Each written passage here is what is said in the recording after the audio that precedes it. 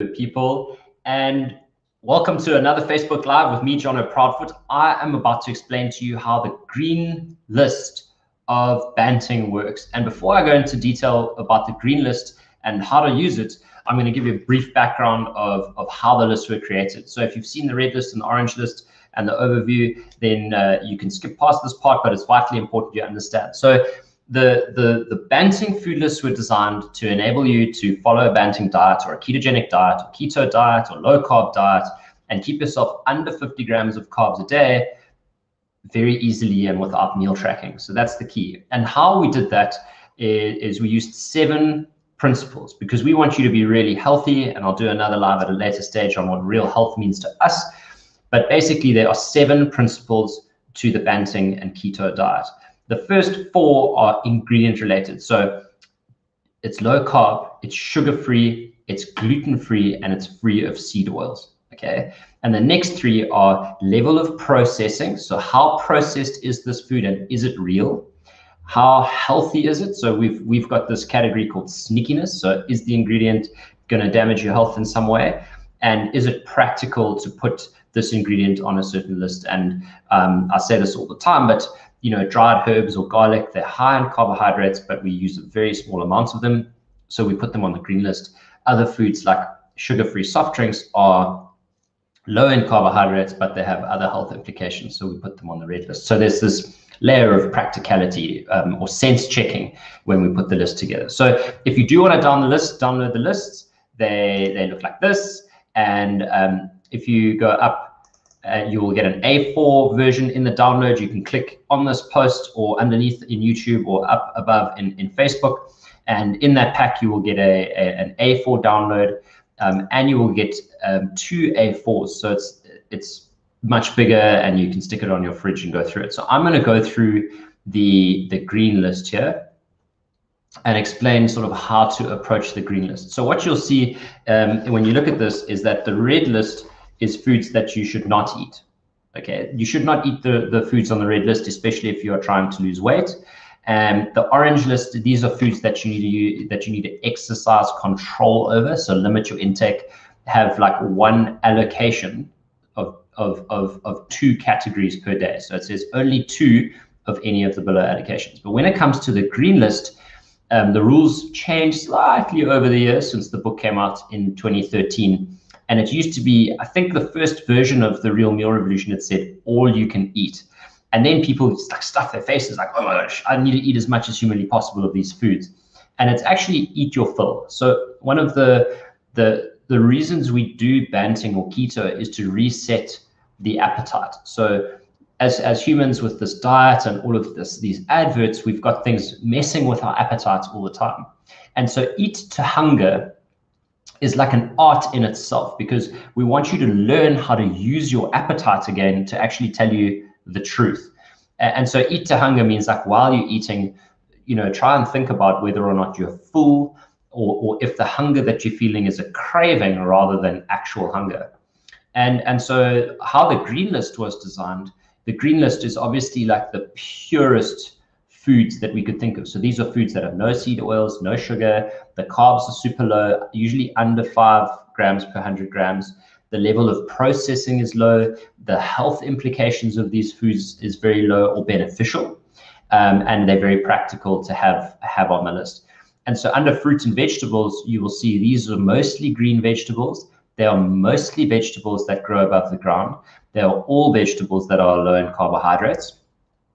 And most of them are high in fiber. And you'll see where there's a P next to an ingredient, that actually means that it is a prebiotic food, which means the fiber in this food is going to impregnate your gut bacteria. It's not impregnate, it is going to feed your gut bacteria. Okay.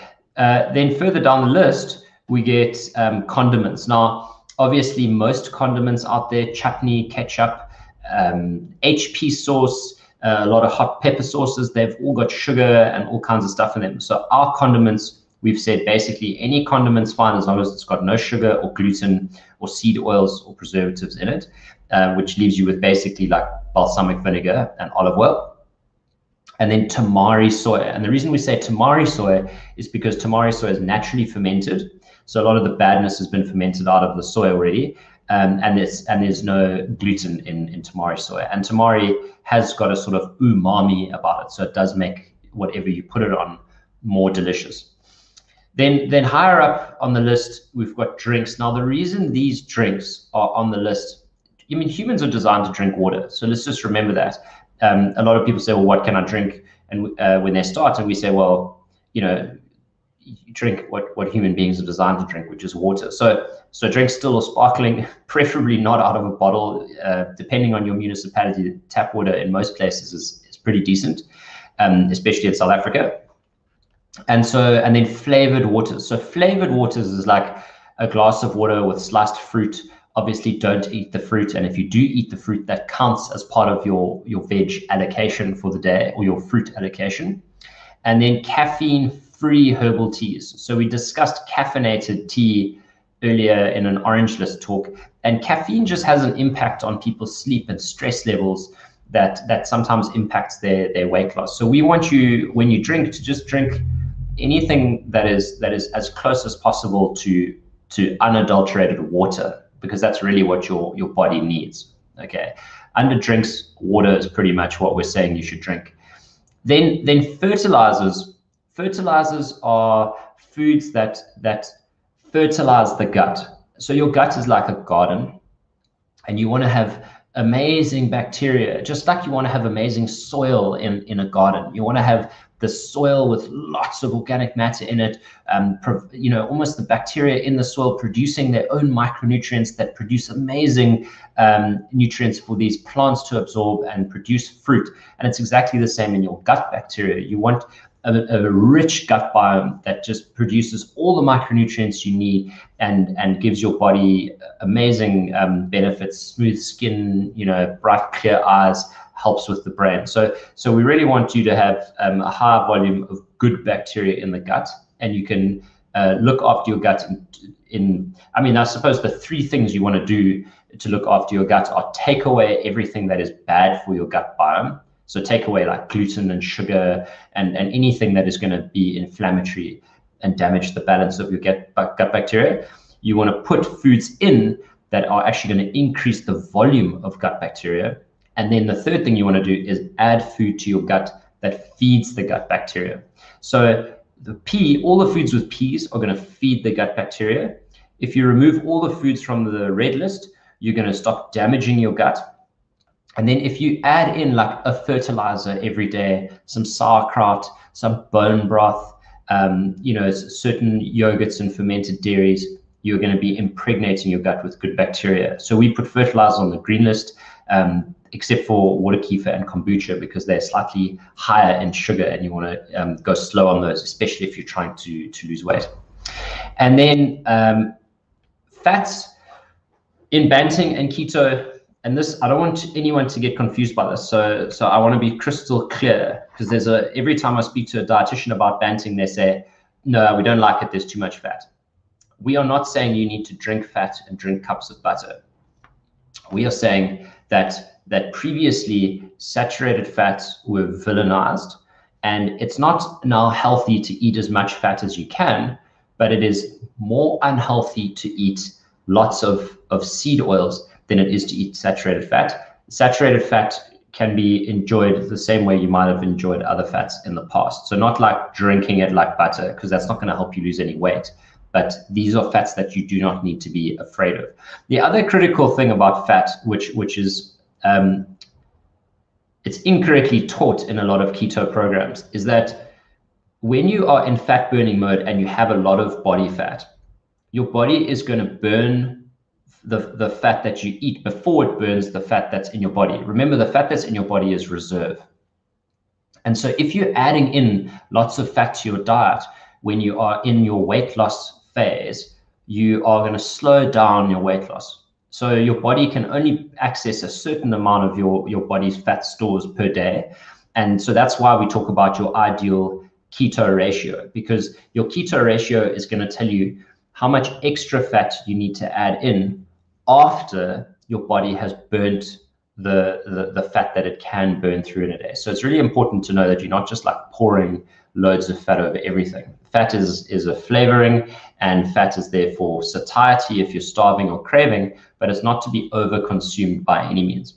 And then finally, protein. So basically any animal protein, good quality eggs. And then when it comes to naturally cured meats, what we mean by that is that some meats look like they're cured meats, but they're actually processed, and they have chemicals added to them to sterilize them. They've got grains added to them and fillers to bulk up the volume.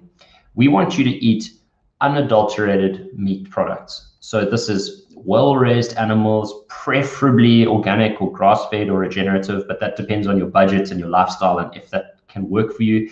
But you want to stay away from like chemically cured meat. So when we say salami, pancetta, bacon, we're talking about like well-made bacon, well-made pancetta, etc.